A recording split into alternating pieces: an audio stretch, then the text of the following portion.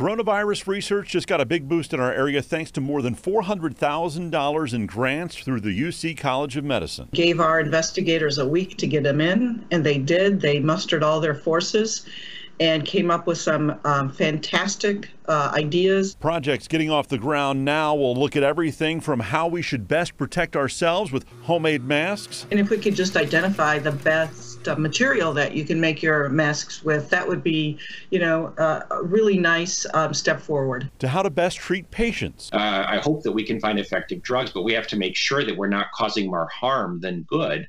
And so we have to do that in a carefully controlled trial where we can measure the outcomes.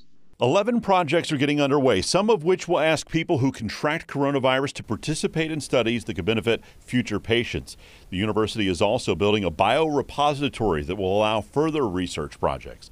One of the big answers they'll be working on, does hydroxychloroquine, a drug President Trump has advocated for, actually help? The problem with that drug is that it hasn't been in a rigorous study, and so there's a lot of things that we don't know about it, and especially how it's going to act in this particular patient population. Not only were these grants put on the fast track for proposal and for approval, the research could move pretty quickly as well. We could start seeing results within just a couple months. Andrew Setters, WLWT News 5.